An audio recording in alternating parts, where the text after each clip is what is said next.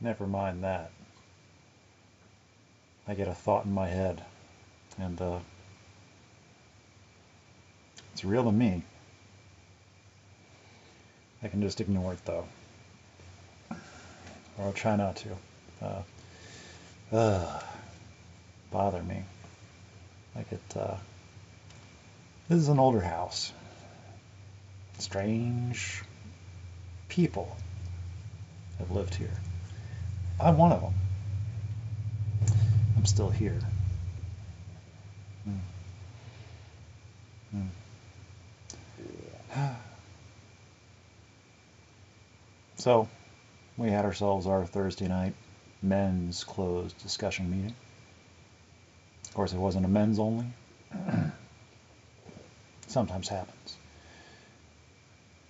A random woman shows up, not realizing it's a men's only meeting. And I don't think we've turned away anyone yet. If anyone has a problem, then, they can, I don't know. We haven't turned anyone away yet, but no one said anything but one guy. He said something about leaving. He wasn't going to be the one man or, stand. He wasn't going to disagree, but, because, he's got his, he maybe that was his way of just being like, okay, well, I have no idea. I can't read. I'm not him, so I can't say. But he left, and he didn't come back, and she stayed. And, she just sat there. She didn't contribute. She seemed appreciative of being let to stay. But what she got out of it, I don't know. But she got a signature on a piece of paper that said that she was there. So, and she didn't cause a commotion, and she didn't, so she wasn't a disturbance, and no one else seemed to mind that she was there, and no one really behaved any differently because, oh my gosh, there's a woman there. Oh, I really don't care myself. It's like recovery is recovery. Recovery is about recovery. It doesn't care about gender. It doesn't care about ethnicity or background or sexual orientation. It doesn't care about any of those things. Religion, politics, addiction, and recovery. They don't care. It's a disease of a diseased society or mind or whatever. So I don't know. A gender difference between meetings. I don't know, but apparently it does matter to some people, and maybe it's a holdover of a different time or a different culture where men felt that men can only talk about manly things in a men's meeting. I don't know. I think it's kind of silly, but I think a lot of things are silly, including myself. I try to take myself less seriously because I can, I'll just go off on things, and I'm not too proud of it, but it's part of me. So I can't deny that it's like, so it's all me, and I can own it. I don't have to like all of it, but I don't know. Am I in a better mood having been to a meeting? Dang it, yeah. And I felt alone there for a good portion of it because a lot of people, the majority, they were not, alcohol is not their problem. They never had a problem with alcohol. They're not there because of alcohol. They're because they're, remanded from, the court systems. They have legal obligations that they have to be accountable to. And not all of them are there. They are putting on a show. And I can't say who is or how seriously they are or how bad things are, but it sure feels like they're just, giving off the impression of, it's like, trying to make us feel better about ourselves because, you know, I really can't say. But I smell something off, and it's not good. And it feels like deception and double talk and just saying what people think they want to hear. Not what he actually thinks, but saying what he thinks that other people want to hear for some reason. Like, it's helping us that he's there to make us feel like we're... I don't like being fooled, or, anyway. And anyway, everybody has something to teach. That's the thing. And it's like, I'm not the only one that, he has, we're all the same. We're all each other's peers. None of us are any better than anybody else. And so if he's not telling the truth or being completely honest, he is the victim. He is his own victim. He's not hurting us. He's hurting himself. And it can hurt my feelings to like watch him hurt himself. Just like I'm sure anybody watching me hurt myself in any way, whether it's just emotionally or, talking bad about myself, at least I've gotten a little bit used to it, so I can kind of, I know. It's like, I know better. It doesn't stop me though, but at least I do it in the privacy of my own home. What? That doesn't make sense. But, I don't know. It feels like something, I don't know. I still don't like that sense I've got. Things are happening, and I don't know what they are. And I can just hold on. Ow! I just got to take it easy. Move slower. Be more careful. And tonight was about, well, it was about one thing, but, that's not what I wrote down. Yeah. I don't know what it was about. But it became about how everybody has a voice and everybody has a right to be here. So it's not up to me. I don't decide.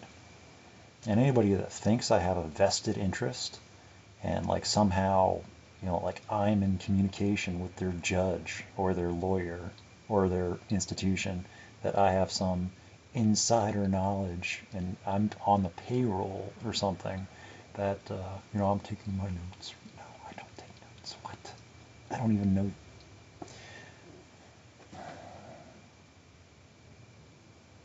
I mean, sometimes, like the first 45 minutes of the meeting, I don't know, they were just talking.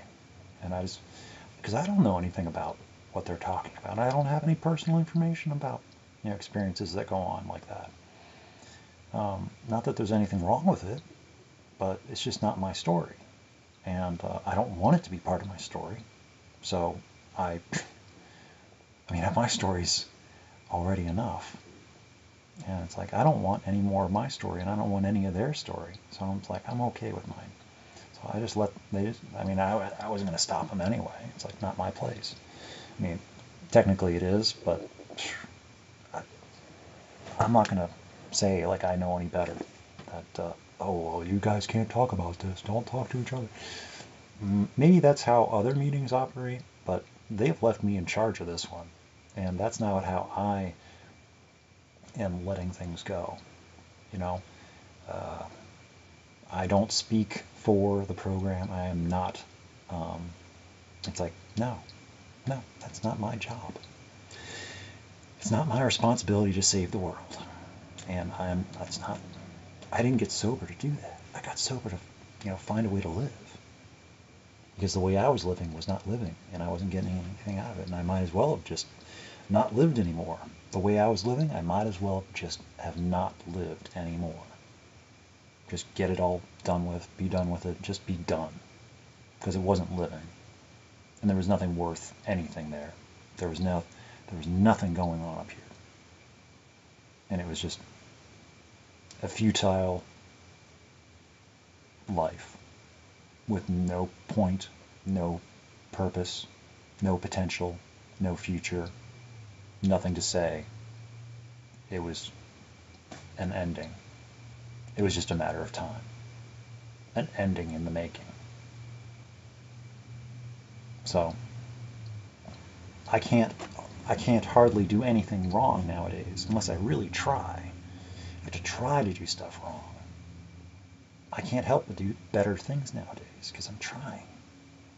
I'm trying to be a benefit. And if I start to feel like I'm being a detriment, then that's when I back off. It's like, okay, I'm not doing any good. I'm confusing the situation. I'm complicating the situation. That is not my intent. I will just go away. And maybe that's something that's, what's supposed to happen. And it's like, people don't want to hurt my feelings, and they don't want to be rude, and they don't want to be impolite. But that is what I'm supposed to do, is just go away.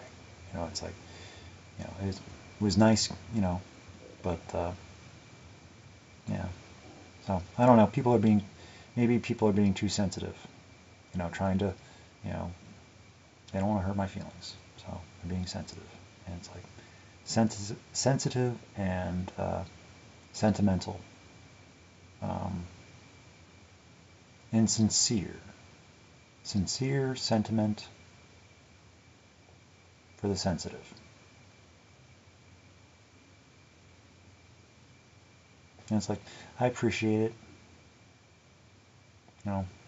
You'd think I'd be able to like handle my own emotions, but I don't have much experience with them. People give me credit for having had experiences with feelings, and give me credit for having had a history that I don't have. It's just the truth of the matter is I don't have any background. I don't have any experiences to base things off of. I feel things with no history of feeling them. And I don't even have words. And I feel a lot of things and I don't have any frame of reference to attach them onto. I just feel kind of blindly. And I have no words or metaphors to describe. And and it feels very, I don't know.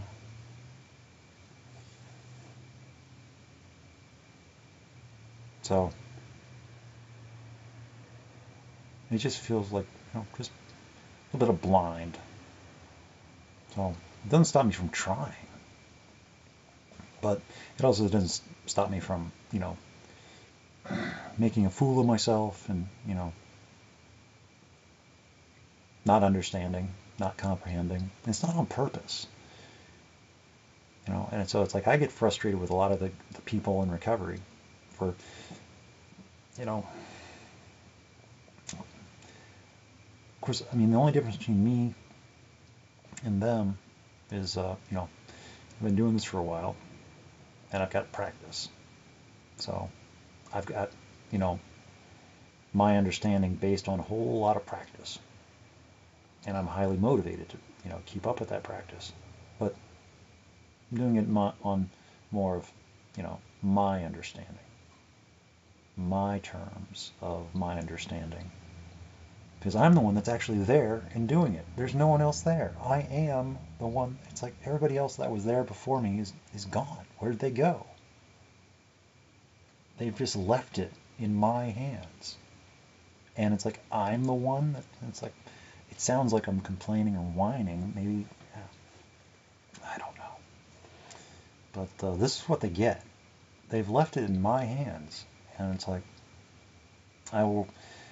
it will take on a reflection of me in my understanding. And if I guess they've accepted that. I mean, it's only Thursday night, but I'm shaping minds, and it's like that's not good. Don't we need some more like somebody needs to, So I'm mostly harmless, and maybe I have a good perspective that people just, hey, even if he doesn't, he's telling it from his perspective, and he's telling it honestly. So it's like, you know, there's other things at work, and I don't need to understand it all. But apparently, I'm doing okay. But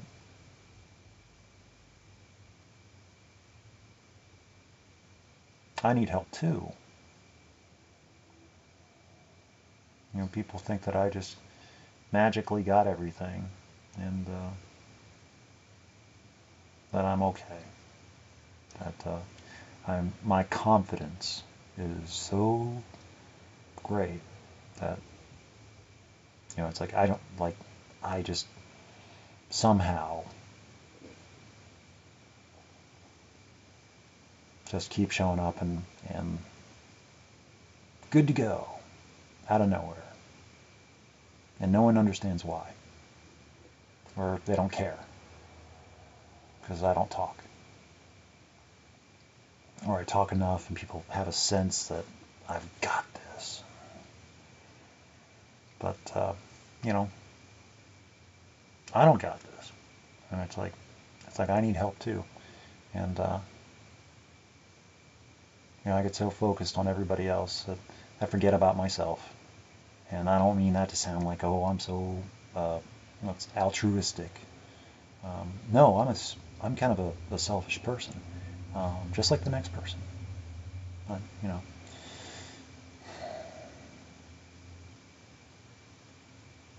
but I forget that it's like I'm in recovery too, and I can get here by accident. I didn't just pop out of the ground and like ready to run with recovery. And it's like I tell my story enough that you'd think, I don't know. It's like I'm overly melodramatic. And it's like I'm already just falling into myself. Yeah. I don't really have, I try to talk to people, but quickly just disintegrates and goes, I don't know. And then I just feel like, I should just go, and people just, they're fine with it. Everybody just kind of goes home, and, then I come here, and I guess it's okay.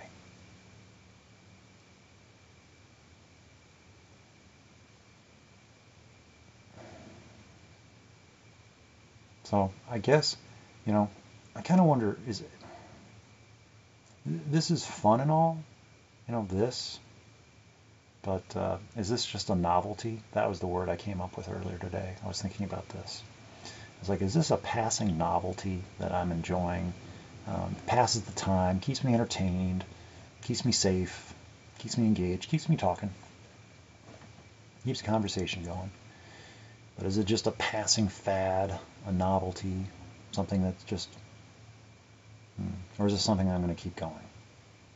Because I can only keep so many things going, and what am I doing this for that I'm not doing elsewise?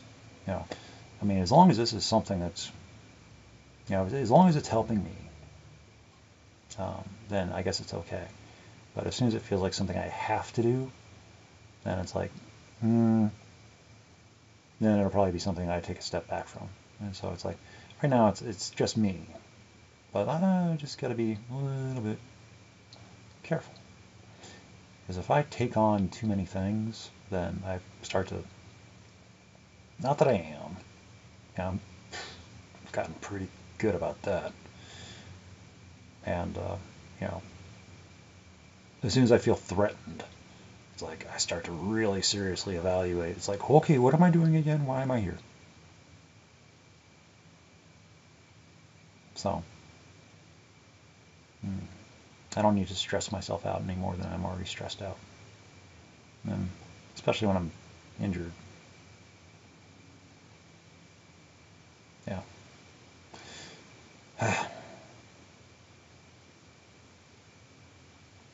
Yeah, I guess I just feel alone. That's probably a lot of it, you know. Misunderstood, alone. And it's like, it's not for lack of trying. It's just in the recovery circles, um, it's like I just don't have many people that I feel, you know, travel in similar circles. Or, I don't know. I don't know what it is. I just don't have that, I don't know, intuitiveness, connectivity. So, I've tried to, you know, meet people halfway, and maybe they've tried to meet me halfway, but there's just, I don't know, I'm just a bit different, and people think they understand, or they try to understand, but I don't know. People have never really met me before. They think they've met me, but they've never really met me. Because I guess maybe I don't know how to be met, or maybe I have. I don't know. But once again, apparently I like talking. Like this. So, that's probably not good.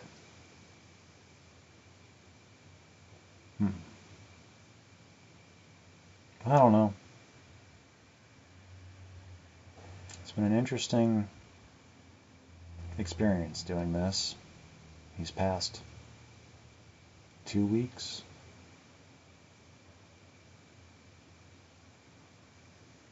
It hasn't been a bad experience. It's been worth doing.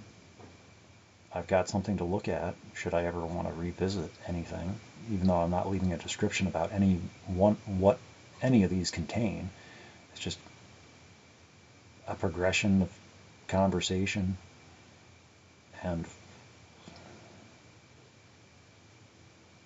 me staring at myself on a tablet, and it's like, yep, there's that guy. He's doing that thing.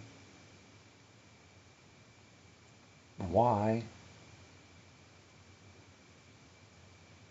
So,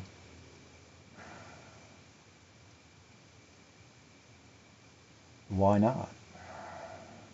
What else is there to do? If there's something else that I'm supposed to be doing, I don't know what it is. This is much more engaging and enlightening and entertaining than a lot of the other things that it's like, I could be watching some YouTube. And also it's like, especially with the writing, ow, I'm gonna watch with the moving of the hand. I hurt myself. So, anyway, yeah, I guess I should go. I keep creating this little safe space, and it's like, it feels connected, and it doesn't last very long. And it's like, as soon as I, hit stop and then start uploading, it's like, it feels like I've done something. I don't know what that something is, but I feel a little bit better, a little bit less alone, just for having added something out there that wasn't previously there. And it didn't exist before. I had the nerve to open my mouth and start talking. So, what does it all mean? Philosophers have been debating all these questions for, well, since people started looking up at the sky. So, I'm not going to solve anything. I'm not that smart. No one's going to solve these things. That's the beauty of it. That's part of the beauty of it, is that all these questions, we're not meant to know. So, it's part of the human experience, I guess. Asking questions that have no answers. Or if they have answers, they're much too beautiful for us to grasp.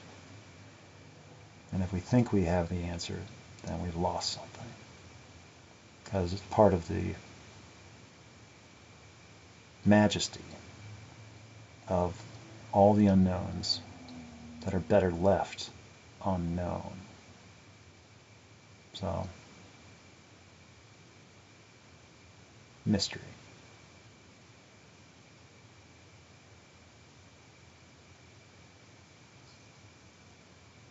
Okay, I gotta really stop thinking about that now. Oh my gosh. Sneaks up on me.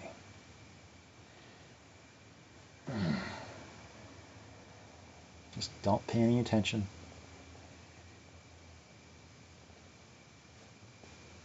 Yeah. I swear.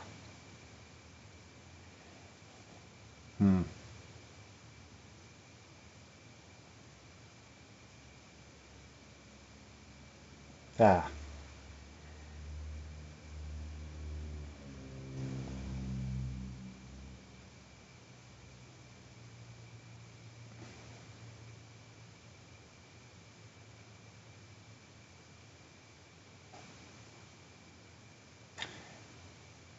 I can't even.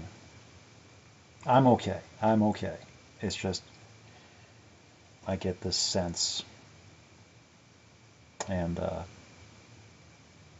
I don't like being watched.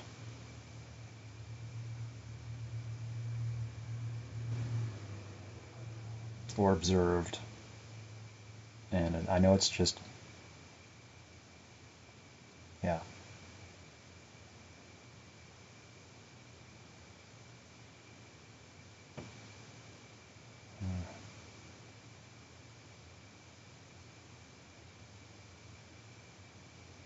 Okay.